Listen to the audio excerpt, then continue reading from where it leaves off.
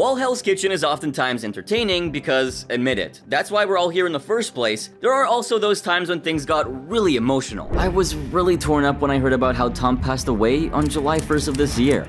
Now, before I get into that, let's start by sending my thoughts and sympathy to all of Tom's family, friends, and loved ones. There's no denying that Tom truly made Season 2 memorable. Not least of which how strong-willed he was during the Signature Dish Challenge, where he was the 6th in line for Ramsay to judge his dish. As Ramsay lifted the cloche that was covering it, you could tell that he was a bit nervous. Tom even admitted that he was sweating, and even got a little bit of self-deprecating humor in. I sweat. I sweat all the time. I'm a schwetzer. Don't worry about that. The dude really knew how to make light of any moment. He had prepared shrimp scampi with a little twist, and I'm sure nobody expected it to be a cooked Caesar salad.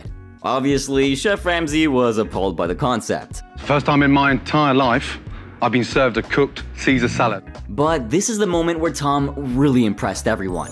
Despite Chef Ramsay's strong reaction, unlike the other contestants who were never receptive to criticism, Tom neither talked back nor got defensive. I'm a man, I can take it. If he didn't care, he wouldn't break my chops. He simply said that he could handle the criticism and he wasn't gonna give Chef Ramsay a hard time about it. And that is exactly what Chef Ramsay expects from his chefs. With that statement right there, Tom showed the world that he had thick skin and was ready to learn from the experience. However, I didn't like the way he was treated in the 3rd episode.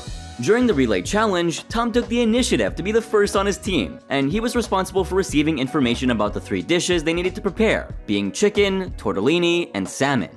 Somehow, Tom found pre-made tortellini, but when Chef Ramsay noticed, he called him out and reminded him that there were ingredients available to make fresh ones. Tom not only acknowledged this, but also effectively communicated all the necessary information to Giacomo, ensuring that the team made some progress. At the end of the challenge, Tom felt really confident because his team had successfully completed 2 out of the 3 dishes. However, when Ramsay started giving critiques, things took a turn for the worse. Chef Ramsay, in a shocking and completely inappropriate move, resorted to fat-shaming Tom. Do I slouch and slub and talk like this, like some big fat fucking slob? But I really didn't find that funny at all. And what's more, Tom's reaction was justified. He attempted to interject because he wanted to voice his thoughts, but Chef Ramsay's derogatory comment took it to a whole different level. But Tom wasn't willing to back down this time. Yeah, he decided to push back and defend himself, rightfully so. Who do you think you're talking to? He doesn't want to get in a street fight with me, trust me. Sometimes we end up forgetting that these are thinking, feeling human beings, not actors. By the way, yeah, I know, they're also human too, but I figured I'd make the distinction here. And also, there's a shit ton of editing that goes into making someone appear the way they do on the show. Turns out, contestants are poked and prodded to give certain reactions in their confessionals. But Chef Ramsay isn't a cult with Chef Ramsay being the all-knowing infallible leader or something. So maybe sometimes I can stop treating him like one and agree that there have been times where he's definitely crossed the line. I came across this post where Grub Street called Chef Ramsay off-putting, and this may still be the nicest thing they said about him. Listen to this. The kind of negative press the chef seems to actively seek, it gives him fuel to continue to build his empire of television shows, cookbooks, and overpriced restaurants. Grub Street doesn't begrudge Ramsay for being successful, but his success comes at the expense of manners and taste. Among the laundry list of allegations against him, the article also called him out for fat-shaming Hell's Kitchen contestants. In my humble opinion, Chef Ramsay seems to have grown and mellowed out as he's grown older and become a dad. But yeah, there's no denying that in the past, he could be pretty tough on people when it came to their looks, height, and weight. Missy, come here, you fat-mouthed little stupid bitch. Now, let's be honest, these criticisms have nothing to do with their actual skill in the kitchen. Coming back to Tom, his obituary reads, Thomas Henry Pauley, age 60, passed away on Saturday, July 1st, 2023 at his home in Lakewood. Born in Englewood, New Jersey, Thomas was raised in Harrington Park and has resided in Lakewood for the last 2 years. Also, did you know that Tom worked on Wall Street for many years before following his true passion for cooking? Yeah, turns out he attended the French Culinary Institute in New York in 2004 to 2006 before venturing out to different restaurants. What's more, apart from being a great chef, Tom was an avid golfer and a huge New York Yankees and New York Giants fan. Rest easy, man. Up next, when asked about his future plans, this next contestant said, I've never been one of those kinds who has an ultimate goal. I kind of just go with the flow. Some people have the desire to get to one point, my path chose me, so in that respect, you never know what's coming down the pike. I might find something else later on in life. Any knowledge is good knowledge, so I'll take it all. I mean, the man I was at 25 isn't the man I was at 30. You know what's coming. As far as I know now, I'm loving it. Well, these were the words of the late great season 16 contestant Paulie Giganti. On April 20th, 2017, Paulie was found dead in his home in Philadelphia, as reported by Philly.com. He was only 36 years old. According to James Garrow, a spokesperson for the Philadelphia Department of Public Health, Paulie's passing was the result of accidental drug intoxication. Sadly, the restaurant industry has become extraordinarily fertile ground for the abuse of illicit substances like alcohol, prescription opioids, cocaine, and marijuana. But the most pernicious of them all, according to the experts, is fentanyl. It's said that people who come from unstable family backgrounds, have experienced inconsistent parenting, or grew up in a less than functional home can still climb the ladder and earn a decent living. However, it's really common that they often carry their past experiences with them. Addiction is less about your external environment and more about what's happening inside your mind and body. And the restaurant industry can fuel these issues due to the ready availability of substances, demanding hours, culture of abuse, low wages, and high expectations. Paulie grew up poor and only worked in restaurants to survive. And guess what? He never even wanted to become a chef. I never went to school for cooking. I was gonna be an engineer. I was basically doing it as a measuring stick on myself. I didn't care about any preconceived fears and notions. I just wanted to see how I could cook against other trained chefs. And boy, he was pretty impressive. Man, he not only taught himself the art of cooking, but managed to reach the impressive 4th place in the competition. That was just behind Heidi Parent, the runner-up Heather Williams, and the winner Kimberly Ann Ryan. His journey on the show kicked off with a remarkable start, and he made quite the impression on Chef Ramsay. During the Signature Dish Challenge, Paulie showcases culinary talent by presenting biscotti-crusted scallops over crispy polenta with a basil curry cream sauce. It's a 5. Congratulations. I am ecstatic. Thank the Lord. His dish earned him the distinction of being the first male contestant to ever achieve a perfect score of 5 in the new format of this challenge, and that's no small feat. At the time of his passing, Paulie was running the restaurant Bira in Philly. And his journey on the show is a testament to the power of determination and self-learning. You will be missed, Paulie. But what happened to this next contestant from season 12 who was dealing with cirrhosis, a liver condition, and also a chronic inflammatory bowel disease is a real shame. I'm of course talking about contestant Jessica Vogel, who suffered from some major health concerns and, to make things worse, also fell prey to substance abuse. Although she was believed to be in rehab, it came too little, too late. Her fiancé, John Kaiser, shared the heartbreaking news of her passing on July 30th, 2018. The poor woman was only 34. Despite her ongoing treatment for colitis, her heart ultimately just stopped beating, as Kaiser explained. Dan Ryan, a fellow contestant from season 11, said, "I have no words. I'll miss her greatly. All HK contestants are family to us, alumni." After the news of her death broke out, more comments started pouring in from the Hell's Kitchen family. "Rest in peace to a friend and sister through the birth of fire," tweeted season 12 contestant Gabriel. Though Jessica was being treated for colitis at the time of her death, the chef seemed to acknowledge that she had a drinking problem, as pointed out in a media.com post from October 2017. It has since been deleted though. She wrote, "When my sister says start a blog, the narcissistic alcoholic in me thinks me and I'm fucked up. Truly, sure, I was on Hell's Kitchen with Chef Ramsay and Cutthroat Kitchen on Food Network. I went to culinary school in Denver, grew up at the Jersey Shore, was raised by Mormon nannies in a mansion, dated a coastie, and had a stint of living near strippers in St. Pete, Florida. I'm weeks away from being 34 years old and got told I drink too much and have cirrhosis. Did it stop me from pouring shots of alcohol? No.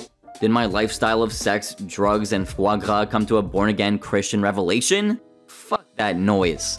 I don't know if you want to have an adventure tale, but I'm here and ready to tell. My name is Jess, and I've lived to tell about it. To be continued. Those last 3 words are genuinely bone-chilling. It really shows you how fragile our lives are. Rest easy, Jessica. You were gone way too soon. Now, I want to take a quick break from this pretty heavy topic for a sec to make this known. If you or anyone you know is struggling with addiction or mental health issues, know that help is actually available. Visit the Substance Abuse and Mental Health Services Administration website or contact SAMHSA's National Helpline at 1-800-662-HELP. Feel free to share this video with a friend and tell them that you love them and appreciate them today. Speaking of seeking help, I think Gennaro DeLillo had a tough run in Hell's Kitchen. It started with his duck breast dish during the Signature Dish Challenge, which didn't impress Ramsay to say the very least. Gennaro, that completely ducked up this dish. Things didn't improve much for Gennaro as the competition continued though. During a service challenge, he and Matt Hearn made errors with the sea bass, one was overcooked and the other was undercooked. While Gennaro was considered for elimination by his team during their deliberation, he managed to avoid being nominated and stayed a bit longer. In the second episode of season 16, the men's team faced a rough service that led Chef Ramsay to kick them out of the kitchen and let the women take over. Lucy, get out! Get out! It was the second time in a row that the men had to be shown the door, and this time, Gennaro had his share of responsibility for sending up raw New York strip steaks not once, but twice. Look, it's raw, it's white. I'm talking to you. Yes, would you like another chef? What the do you think? Ultimately, Gennaro found himself on the chopping block, nominated for elimination alongside Aaron Smock.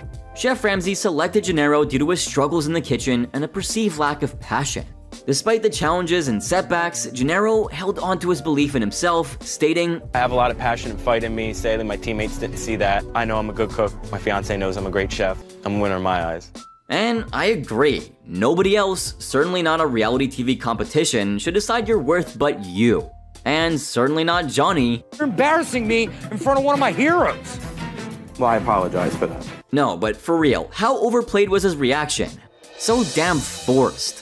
And it came after Gennaro very rationally said, Like, I'm not happy with what happened. Yeah, I up, man, but I'm not gonna let you guys put me down about it. He admitted his mistakes, didn't he? So what was he supposed to do?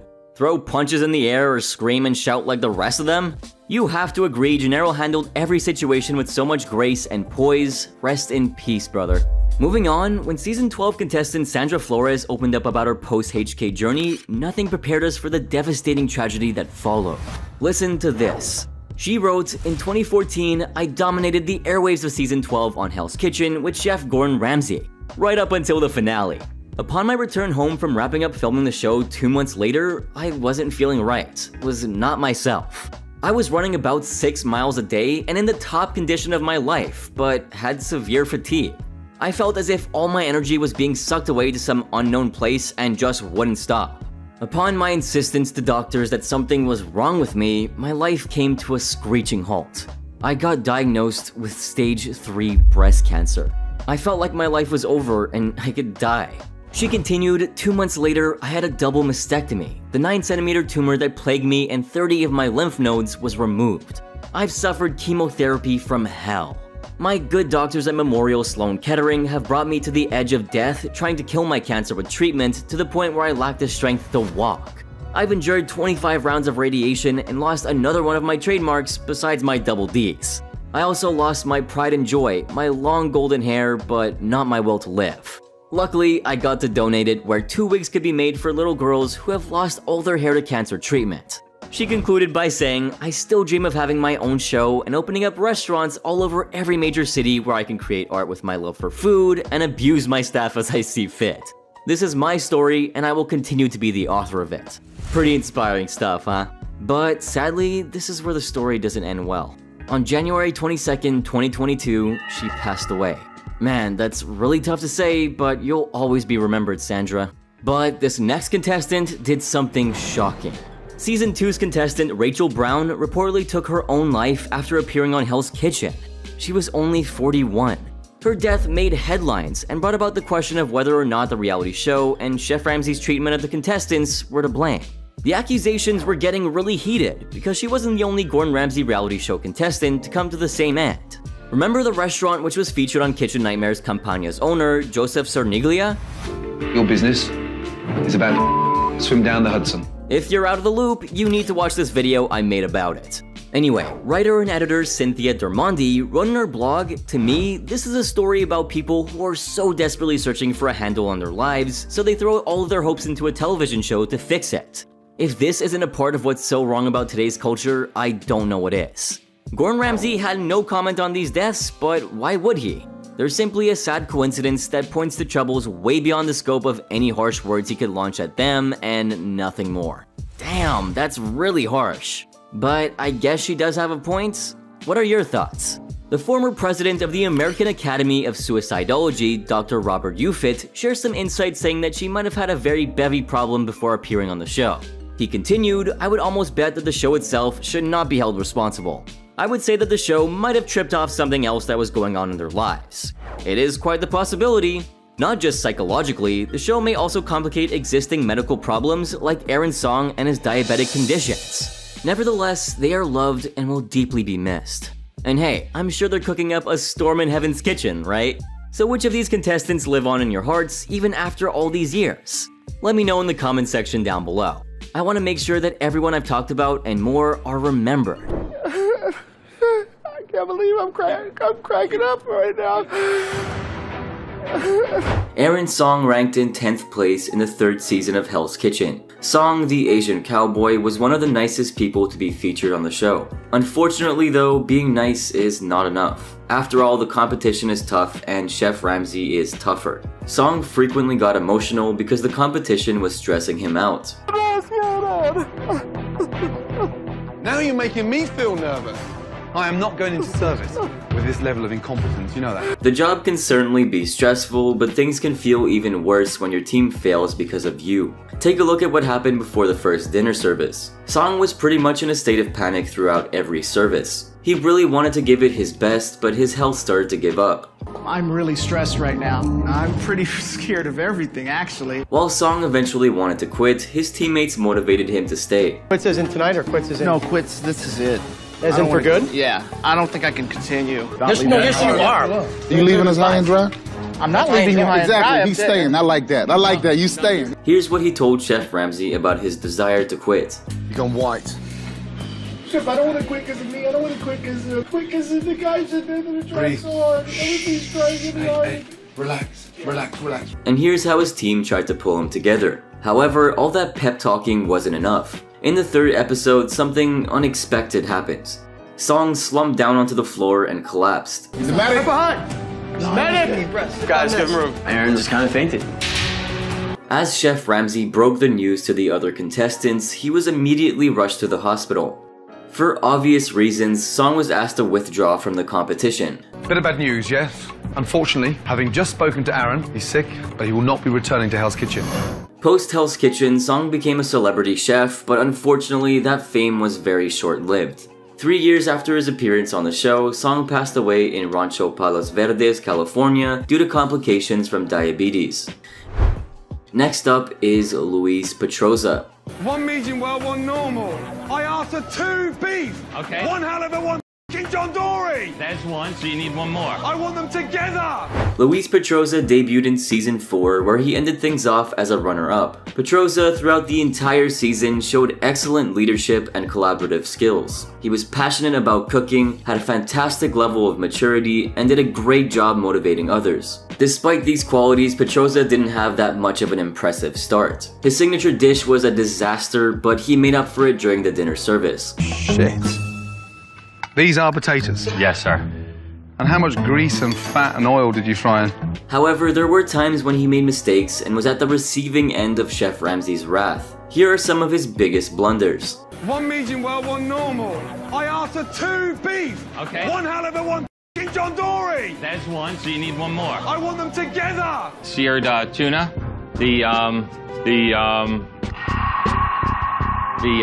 Stop. Yes. Stop. Yes. Do me a favor. Get out. The most incredible quality that Petroza had was that he was able to own up to his mistakes. He consistently redeemed himself by improving on his weaknesses. Chef Ramsay too saw great potential in him. He was also very humble, naming himself the weakest contestant among his peers. That's when Chef Ramsay told him this. Petroza. Yes, chef. You're a gentleman. Thanks, chef. It means a lot coming from you. Because of his genuine attitude and honest behavior, Petroza became one of the sweetest competitors in the show's history. That doesn't take away from the fact that he was messy and disorganized. Despite this, Petroza managed to climb the ladder of success and became the first person to reach the finals. First person that will be heading into the final of Hell's Kitchen is Petroza. Congratulations. Thank you, chef. Really well done. Thank you, chef. Even though Petroza didn't win the show, he won everyone's hearts. After Hell's Kitchen, Petroza returned to cooking and became an executive chef. Tragically though, on November 15th of 2019, the admirable chef passed due to complications of lung cancer. On to the next one, being Jonathan Plumlee. Apple. You can off now. Serious? I'll pay for the tickets. Jonathan Plumlee debuted in season 9, ranking in 10th place. His first impression as a chef to Ramsay wasn't very fantastic. Even though he wasn't very skillful, he was quite the comedian. First, he used canned pineapple despite knowing how much Chef Ramsay despised canned and frozen food. Secondly, he hilariously blamed the time constraints on his use of them. And third, his dish was so messy that Chef Ramsay didn't even attempt to taste it. Look at how this all unfolded. You open a can of pineapple and you stick it on top of a chicken. Limited time today. Limited time. 45 minutes. Limited time. Yes. But the surprising fact was you opened it out of a can. That's what pissed me off more than anything. Throughout the competition, Plumlee didn't make any improvements. Chef Ramsay often schooled him for this. Check this out. I need another Caesar with a little less dressing. Hey, come here. I'm pissed off. Throw it in the trash. Miss Evans said her Caesar salad was brown. I need another Caesar salad. Jonathan, yes, sir. Why is Paul taking over the garnish? He's helping me out, Chef. Helping out or doing it? I'm having a little bit of trouble. Oh, come on. Although Plumlee was never nominated until the 6th episode, when Chef Ramsay finally showed him his wrath, he sank deeper but promised to do better. He not only screwed up the service but also lacked communication. Finally, by the 8th service, his fate in the competition was sealed. Here's what one of his teammates had to say. There was no communication between Natalie and Jonathan tonight. They literally had their backs turned to each other all night. Plumlee was eliminated for his foolish mistakes, poor performance, and for trying to brush his teammates aside. Post Hell's Kitchen, he became a culinary consultant. On February 2nd of 2018, he was arrested for disorderly conduct and resisting arrest. Sadly, on February 9th of 2022, Plumlee met his end. The cause of his death was not disclosed and remains unknown. We're now moving on to Keith Green. Spoiled brat syndrome, that huffy puffy, turn their eyes, fold their arms, and not even look at me in the eyes. Keith Green was featured in the 2nd season, ranking in 3rd place. Green's performance was impressive, especially since he improved as time went on. However, his attitude totally sucked. He was unsympathetic and very rude. Just watch him stroll around. Hey, big boy, you have got to smarten your act up. Do you understand? Yes, let's go, yes? Let's pull your pants up a little bit, yes? You got it, Chef. Yeah? Huh? There were times when he shined in the kitchen and other moments when his rotten attitude overshadowed everything. Larry says he has been sick, but he just doesn't know how to cut it. You gotta make more bags.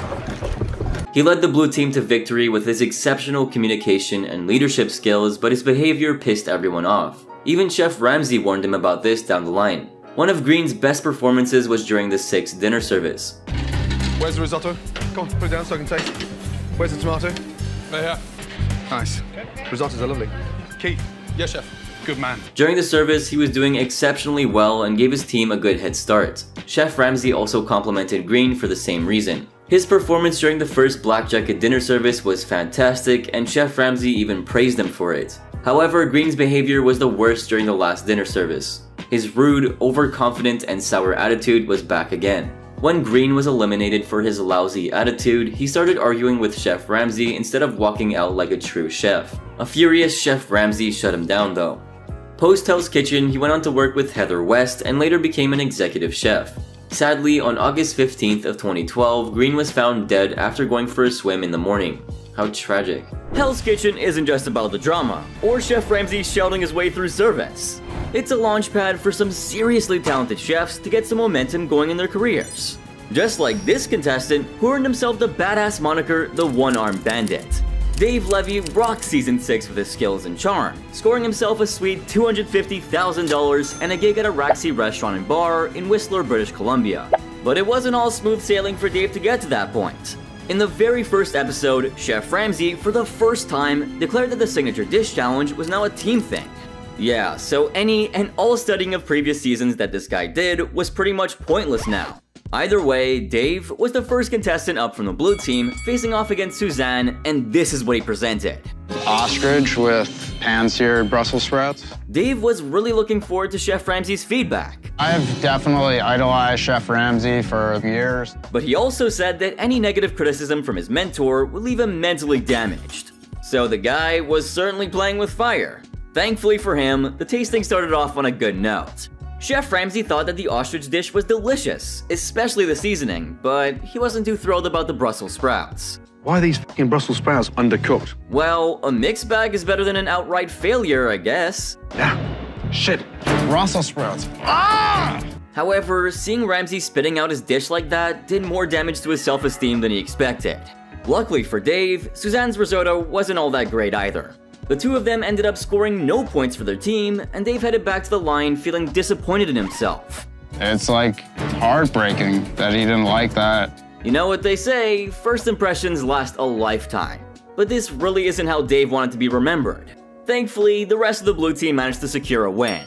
And, well, Dave found himself at the receiving end of a reward that he didn't play a huge part in earning. Enjoy it. It's a treat to be sitting here with your chef and not being screamed at. The famous chef then took the opportunity to explain that the only reason he's so tough on chefs is because he wants them to improve. However, the infamous Joseph had to cut in with a rather rude remark. All this, that's not what I'm here for. I'm not gonna lose my eye on the prize. And Dave didn't waste a second to defend Chef Ramsay. He's being a little too intense in the way he disrespects Chef Ramsay. Dave was pro Ramsay right from the start, and he was determined to win the man's confidence. But unfortunately, fate decided to add more trouble in his way. In episode 3, after losing the firefighter past the meal challenge, the blue team was punished with cleaning the fire trucks, followed by scrubbing the dining room clean. While the red team took off in the choppers to claim the reward, Dave found himself stuck between the trucks, like literally. I felt my wrist start to swell up right away. Dave decided to keep his mouth shut and soldier on because he didn't want to alarm anyone, but the damage was already done. As the blue team proceeded with the second half of the punishment, Dave found himself scrambling for ice to ease the swelling around his wrists. My wrist is really screwed up. It was really swollen that I can't feel the tips of my fingers. After a quick check from the medic, Dave was immediately rushed to the hospital. This wasn't something an ice pack could set right. It was far, far worse. When Dave returned, he came back with some bad news. I have a torn FCR and a slight fracture of the wrist. Amidst the growing concerns of his teammates, Dave made it clear that he was tough enough to bear the pain. I'm a tough guy, I can take the pain. Dude, I'm fine to work. The following day, when Chef Ramsay checked in on him, Dave brushed it off like it was no big deal. And then, when the famous chef dropped a bomb about needing waiters for the service, Dave decided to volunteer. Although Ramsay wasn't too sure how he'd manage, he did laud him for his courage by dropping the nickname that Dave would soon become known by, a one-armed bandit? Not a problem. I can use both hands, chef. But with time, the pain only got worse. And the blue team truly started to worry that Dave's injury would only weigh them down. We got Dave and his wrist, and we have Kevin and his ankles. However, he wasn't about to give up. Fairly unbearable pain. Even if I'm doing harm to my wrist, I just push through it. Despite the excruciating pain radiating throughout his hand, he went ahead with all the chores by himself. I mean, just look at the man working his hands on the dough. Unbelievable. Shape it, knead it. I'm waiting to hear from the doctor what the deal is. Dave wasn't just determined, he was dead set on proving his worth to the famous chef. However, the injury was a thorn in his side time and time again, and it wasn't finished with him yet. For a period of 2 weeks, you will not be able to move your thumb. 2 weeks felt like a lifetime for Dave. He wasn't ready to leave the competition so early, but was heartbroken enough that he needed some time alone. Had it been for any other contestant, they'd have left at the first sign of trouble. But Dave, despite feeling crushed, headed straight to Chef Ramsay's office to break the news to him. Unsure of what to expect next, Dave was so nervous about how Chef Ramsay would react. But you won't believe what happened. Chef Ramsay didn't want to lose a talented chef like Dave over an injury. Considering it was Dave's weaker hand which was affected, Chef Ramsay decided to give him the opportunity to stick around. Are you going to stay in Hell's Kitchen? There are so many thoughts going through my head right now, I don't know what to think. And he took it. Chef Ramsay was more than happy to give him the thumbs up. Too soon. The go-ahead on that call. And it was for sure the right decision. Because the next thing you know, Dave was back during the dinner service rocking a cast, and Chef Ramsay had him working the dessert station. Dave, I want you on desserts, please. With that cast, fresh. I want it over there, yes? Let's go. And boy oh boy did he hustle. The one-armed bandit whipped up desserts like a champ, catching Chef Ramsay's eye in the process. He's got one fucking hand in action, yeah, and he's working quicker than anyone. Coming from Ramsay, that's a compliment that can't go unnoticed. Dave's determination was off the charts, and what do you know? The blue team ended up sweeping the win, and I think you know who they had to thank for it. Holy crap! Dave had just proven to Chef Ramsay and the rest of his team that he could win services with an arm literally tied behind his back. However, towards the end of the day, Dave's pain came back to bite him. Back at the dorms, he struggled with simple tasks like trying to open a chicken pot pie wrapper. And when Amanda offered to lend him a hand, he refused help. Oh, I have to be able to, do things myself. Of course, he ended up dropping the package. But he continued to shine throughout the services that followed. For instance, during the welcome home dinner service, Dave held down the garnish station like a pro. What's more, when the red team couldn't handle the heat, he dashed out to help serve up another round of entrees to the dining room. We went over, put a bow on it, and that's it. And his confident stride continued to reign supreme. During the 700 calories 3-course meal challenge, Dave teamed up with Andy to tackle the dessert. But when Dave suggested adding some sugar to their filling, that little suggestion got shot down in record time. I have to add sugar to it. I don't think so. I think it's perfect. And when it came time to present their dish, a fancy egg white crepe with fruit compote and blackberry yogurt cream, things took a pretty bad turn. And... oh, come on. Ramsay couldn't help but chuckle at its simplicity. I mean, what even was this? It tastes foul. That's the kind of crap you serve when you've just come out of a heart bypass or an ulcer operation. That's a joke. So maybe Andy and Dave didn't end up being the best pair after all. And maybe he really did do good by himself, listening to his gut and flying solo. However, during the dinner service, Dave was assigned to the garnish station. But sous chef Scott caught him cooking up the wrong garnishes.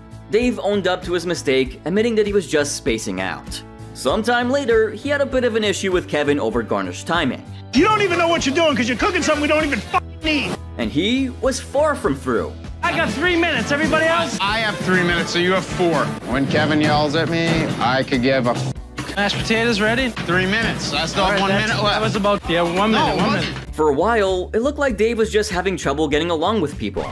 And in a team competition of all things, well, then losing the challenge was inevitable. But like I mentioned earlier, Dave was a one-man team.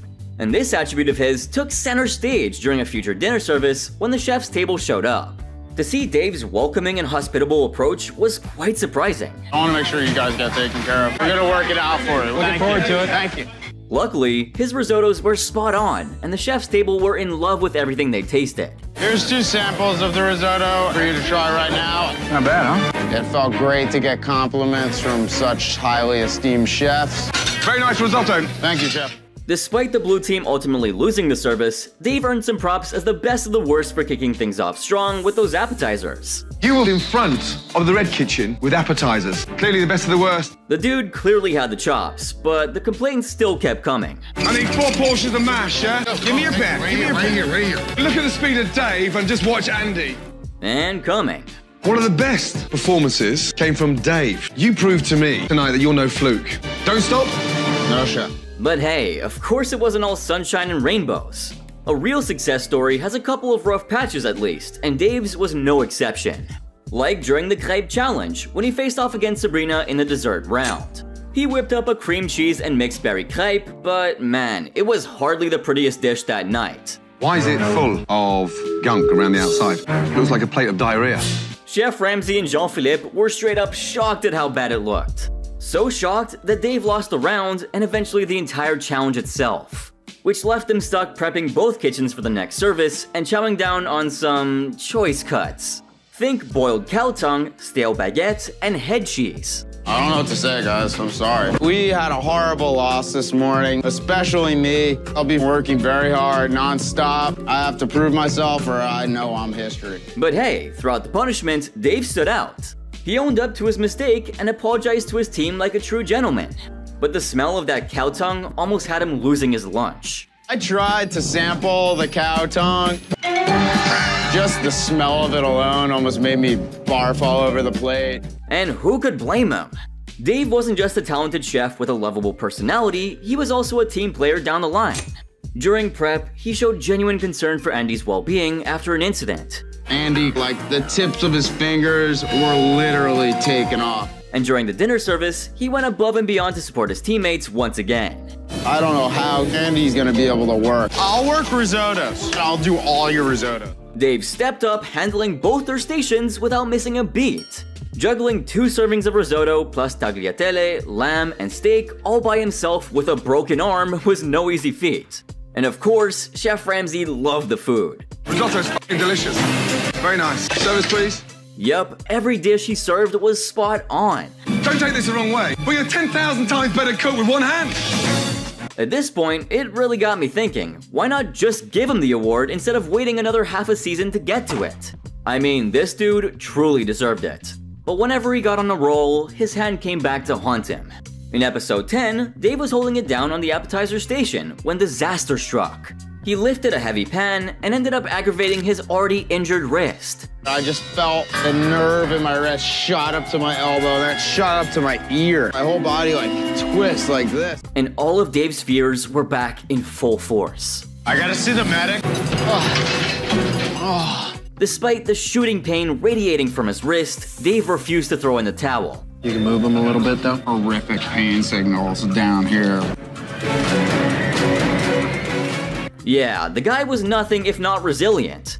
Dave powered through the pain and got right back to work, earning some serious props from Kevin, especially when his bisque was actually accepted. I can muscle through the pain, and I'm not giving up. Damn, I need a bisque. Yeah, I got a bisque working, Chef. Dave, you're the fucking man. You are awesome. Now that is what I call dedication. While most folks are usually busy competing and looking out for themselves, this man really got his team behind him. When they got their black jackets, he wasn't too thrilled to be paired up with Suzanne for the Taste It Now Make It challenge. Suzanne is definitely not my choice, but whatever. I'll just roll with it. I mean, he'd seen her game from the very beginning, so it's only fair that he went into it with an opinion already formed. Let's see how things went, huh? So we've got sauteed turbot on a bed of blanched spinach, parsnip puree, bits of calamari, tarragon, chervil, and passion fruit sauce. Okay, good. I feel really good about it. It was a beautiful partnership. But hey, they ended up winning the challenge, nailing every component of Chef Ramsay's dish, except for the puree. Puree was a white onion. Oh, it was sweet. Everybody missed the puree, like we're all on an equal level. Still, a win's a win, and they scored a lunch at Chef Ramsay's London West Hollywood, tagging along with Season 4 winner Christina. And Dave played no small part in their joint victory. Now that we are in the black jackets, now it's time to like turn that off. Well, don't turn it off. I want to hear it from her. But lunch didn't exactly go so smoothly. Dave found it really hard to get a word in edgewise with Christina. Thanks, Lovely to meet you both. All in all, it was great, except from Suzanne. Yeah, not exactly a ladies' man, I guess. Anyway, sometime later in the season, the tension between Dave and Tennille boiled over. He wasn't too pleased with her after she flip-flopped on a deliberation decision and ultimately sent Van packing because of it. Suzanne, Ariel. I think that's decided.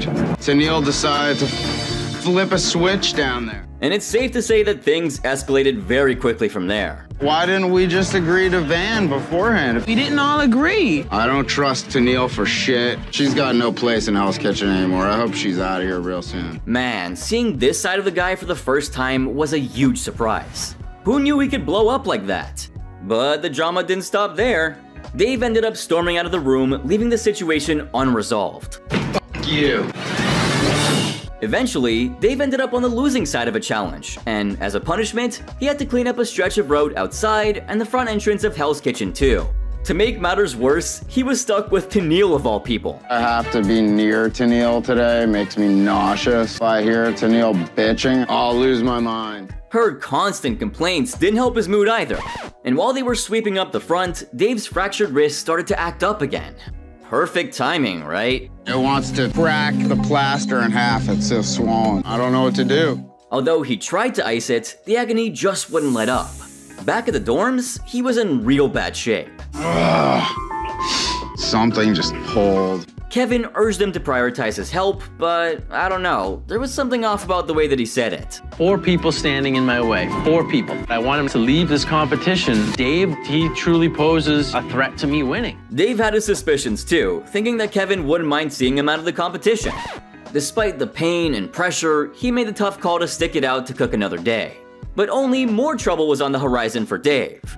He got stuck handling both the appetizer and dessert stations, and when he tried to check in with Tennille about any menu additions that might have cropped up, things took a nasty turn. Is there anything new on cold app? Salads or anything? What a fucking idiot. She really didn't go there, did she? I personally can't stand Tennille. I will never bring conflict onto the kitchen floor. Never. Meanwhile, Dave's poor hand kept getting worse. During the dinner service, Dave was holding down the meat station. He got his lamb sliced up, but when he went to lift the pan with his bad wrist, a massive jolt of pain shot through him. And it was so intense that he nearly collapsed right then and there.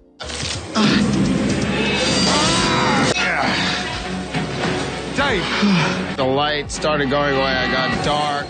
Chef Ramsay noticed that something was off and followed him to the back store. Once there, he found Dave sweating bullets, looking dizzy and out of breath. Concerned, the famous chef sent him straight to the medic for a quick checkup. You're sweating, you're looking dizzy, and you're looking like you're out of breath. Come here. Sir, can you just give him a once-over? Thank you. A few minutes later, Dave was back in the kitchen. Despite the pain, he managed to get his lamb approved by Chef Ramsay. Talk about grit and determination. Later, when the chefs were lined up, Chef Ramsay didn't hold back his concern for Dave. He mentioned that he'd never seen a chef endure pain like that before, and he was worried that Dave might not be able to keep going in the competition.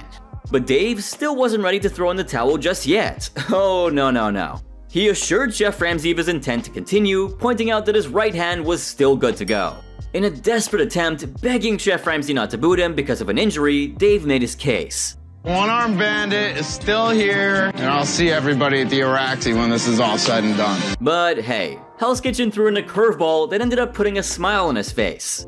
Your fiancée McKay and your sister Allison. What's up? Oh my God. And this further cemented Dave's resolution to win the whole damn thing. You don't realize how much you miss somebody until you get to see them again. No words can describe how I felt. And win it, he did. After being faced with threats to leave the competition as early as episode 3, Dave emerged as the undisputable winner of the season, literally winning Hell's Kitchen with one hand tied behind his back.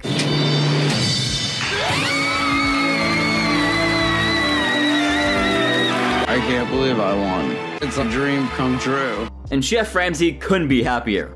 Dave has a very natural ability and a very sophisticated palate. He fought through excruciating pain and excelled and went on to win Hell's Kitchen. He's going to be an amazing asset to the Araxi restaurant and bar in Whistler. Winning Hell's Kitchen was a dream come true for him, but it wasn't a magical cure-all for his problems. After clinching the Season 6 victory with his culinary finesse and one-handed prowess, Dave was all set to jet off to Whistler, British Columbia. This was all to claim his head chef throne at Araxi Restaurant and Bar, accompanied by a cool $250,000 prize. But hold on, here comes a twist. Upon arrival, Dave found out that the gig wasn't exactly what he'd bargained for. Instead of the coveted head chef spot, he was offered a line cook position. Like, talk about false advertising, huh? So, after being faced with the mother of all insults, he packed his things and bid adieu to Whistler, heading straight back to his hometown in Chester, New Jersey. But fear not, Dave didn't hang up his hat for good. Nope, he dusted himself off and dove right back into the kitchen game, landing a sweet gig as a baker at Mara's Cafe and Bakery in Denville, New Jersey. Now, if you're itching to stay up to date with the latest and greatest from our one-armed champion on social media, you might be in for a bit of a challenge. But hey, who needs Instagram fame when you're whipping up delicious treats, huh? I'm glad he's living his best life, even if that means I can't snoop around in his private business. Ah well. Anyway, what are your thoughts on Dave's journey? Don't forget to let me know in the comments section down below. And if you enjoyed this video, make sure to visit my social media pages, drop a like, subscribe, and turn on my post notifications if you haven't already. And if you thought this video was crazy, wait till you see my next video right here, since it's even better.